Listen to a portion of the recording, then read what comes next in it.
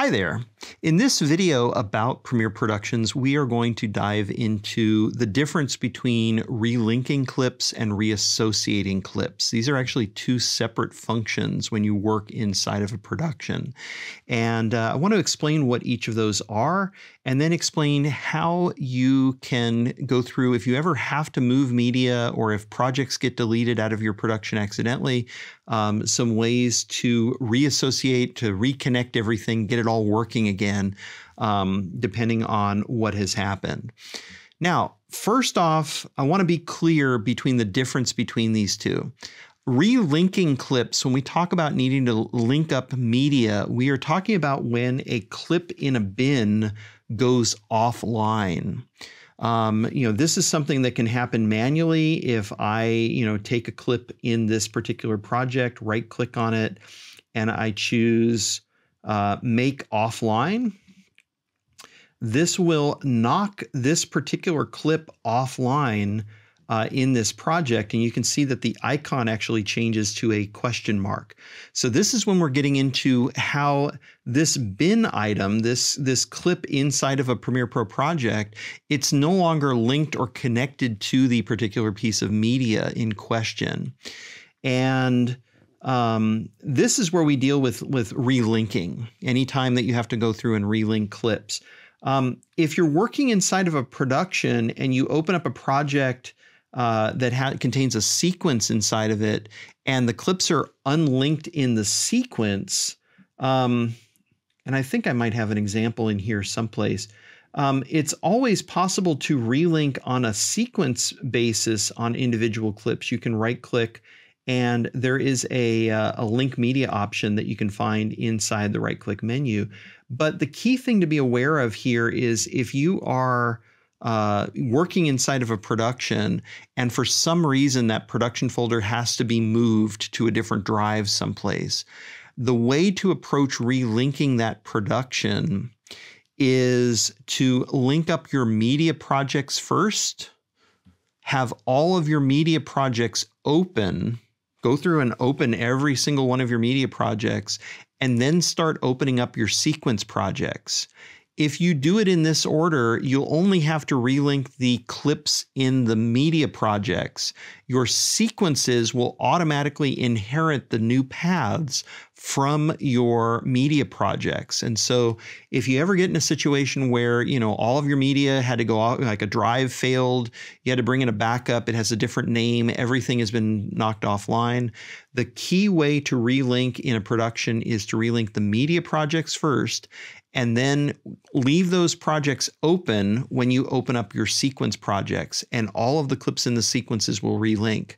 If you don't do it in this order, it can be a little frustrating because you can open up a sequence, everything is, you relink everything in the sequence, but then when you go to open up the media projects or you do a reveal in project, if those projects haven't been relinked, it'll start knocking your clips offline. It'll inherit the old path from the media project back into your timeline. So make sure and do it in the right order. Metadata and information comes from the media projects and moves into the sequence projects. So if you do everything there, leave those projects open when you open up your sequences, you won't have to relink everything over again. Now, what is reassociation? What is reassociation and relinking? Why are they two separate items? Reassociation is the relationship between the clips on a timeline and the clips in the bin. That ability to right-click on a clip and choose Reveal in Project is all based on an association between the clip in the timeline and whatever project that clip lives in the production in the bin. And there are some times where that can break. Usually it happens if somebody has deleted a project or they've moved a project out of the production folder, or in some rare cases, if you start to manipulate like project names on a Finder level, we've seen some challenges there. But the biggest thing is to just make sure that reassociation, there's a different way of fixing reassociation problems, and I want to kind of quickly touch on this. And to do this, I'm actually going to jump in my timeline to a graphics clip here that was rendered out of an application. So this is just a just a quick clip with some closing credits for this particular film. If I right click on this and I say reveal in project, it's going to give me a message saying project not found or project not found. It's basically saying, hey, we think this project or this clip lived in a project called such and such, and it'll actually list it off on screen for you. But we're not finding that project in your production anymore. So if you run into a situation like this, it's going to ask you whether you want to open that project manually. If you know for a fact that this clip lives in a particular project, and I happen to know that it's in the graphics and titles project, I can go ahead and click yes. And then I just need to browse using this box here to my production. In this case, I'm going to go into Century Movie Time, and I'm going to go into Media, and then I'm going to go into my Graphics and Titles project. I'm going to go ahead and select that and click Open. Now, in other cases, you might actually see it might not find that particular clip. And in those situations, Premiere will actually offer to search all your open projects. So if you're running into a lot of problems with this, again, one solution is start opening up all of your source media projects. When you get to this stage, let Premiere go through and search for it. It will go through and it will search all of your different projects and try and find the clip in question. Now, there's even another way of handling this. If you're doing a lot of this, or you know for a fact that a lot of things have changed, you've got a lot of stuff that's broken, it's possible to select sequences, and there's some options that are found in the Edit menu. You'll notice there's an option here called Reassociate Source Clips. This can also be a useful tool if there are clips in your timeline that you need to reassociate to a specific project. This is a way of doing that. Now, the way this works, if you've got a timeline that's made up of clips that come from 20 different dailies projects, for example, you might have to do this 20 times. But this gives you that control of not having to go through a right-click menu and choose Reveal in Project and finding the broken bits.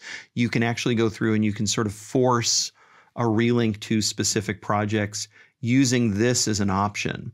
So I'll go ahead and select this Graphics and Titles project here, click Open.